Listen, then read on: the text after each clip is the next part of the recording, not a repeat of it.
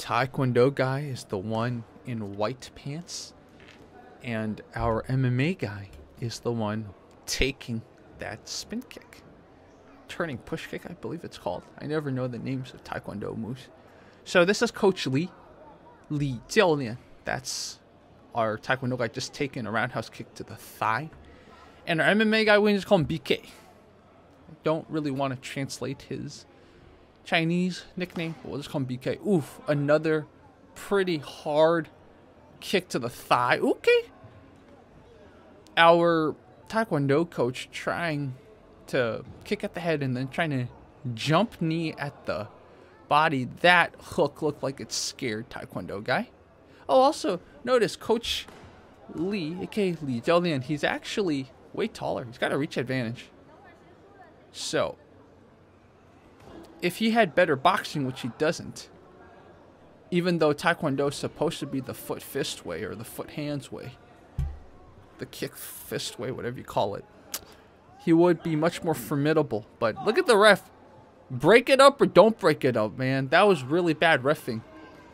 So Taekwondo guys learn to kick at the legs too. Normally, you don't see them kick at the legs too much. There's a airplane or something going by. If you hear, ooh, Taekwondo guy just got his kick checked.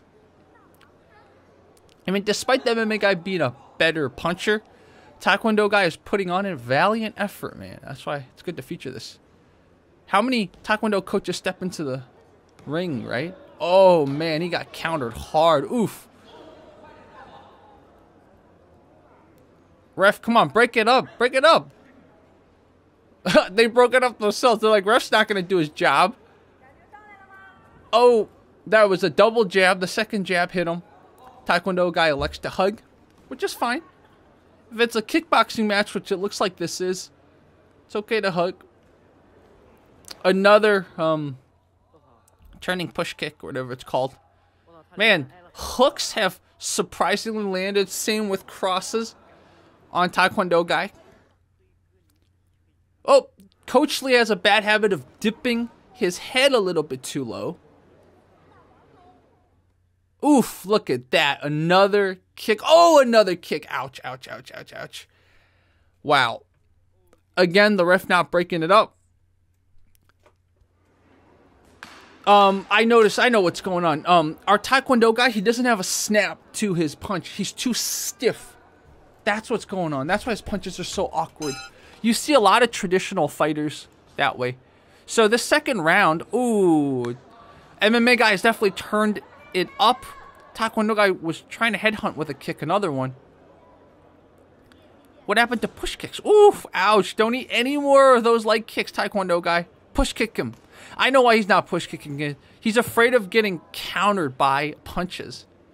Oh, this puts you at a very, very tough spot, man, if you can't see that. Oh, Taekwondo guy respond. Oh, that was the best punch combo he's thrown so far. Okay.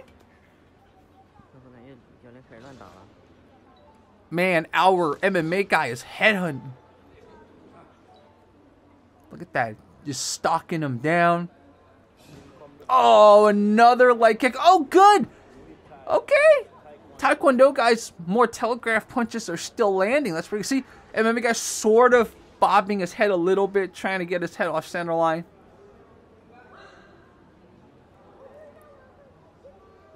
And, okay, Taekwondo guy connected to the body with a lead roundhouse kick, but wasn't able to capitalize on it. Ugh. Yeah. We've seen this quite a lot. Taekwondo guys, if you just have them punch, they're not the best, but they're okay. And if you just have them kick, but Taekwondo guys never seem to have the ability to connect the punches with the kicks. I don't know why. We've seen so many examples of this. Like, he can kick, he can punch, but he's not able to combo his punches and his kicks. Whereas Muay Thai guys, kickboxers, karate guys, MMA guys, usually they can combo kicks and punches. I just noticed that again, guys. What's going on? Taekwondokas, leave a comment. So, again, the ref not breaking up the clinch. Obviously, the two of them don't really want to fight in the clinch, right? Nobody's plumbing each other, etc. So, a kick combo gave up on that kick. His hands are going dangerously low. Dangerously low. Ooh, his chin is also raising.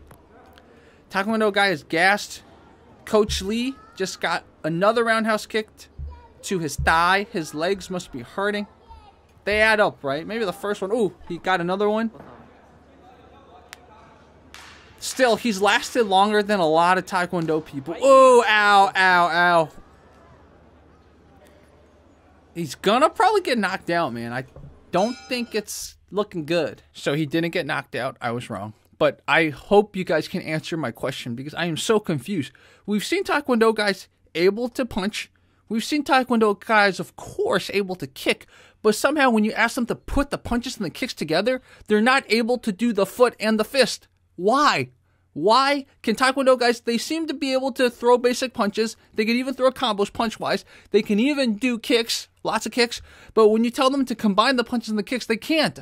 We've seen multiple examples of that. What is going on? I found this video on one of Douying's official channels that hosts these competitions. So now that we've found the league, I don't know if they have a YouTube channel, but if they do, I will definitely link it. But if they don't have a YouTube channel, I'll give you guys the keywords on how to find them on Douying. So now that we have the league, we will have a lot more of these matches. These matches going all the time, which is good.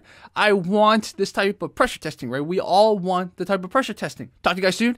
And if you guys haven't seen yesterday's video where a Taekwondo coach boxes with someone who came into his dojo, please check that out too. That was a very, very good video. Okay, this is Jerry from Fight Commentary Breakdowns. We will talk soon. By the way, if you guys want to play Catan with me, we can play Catan. Okay, guys, talk to you soon.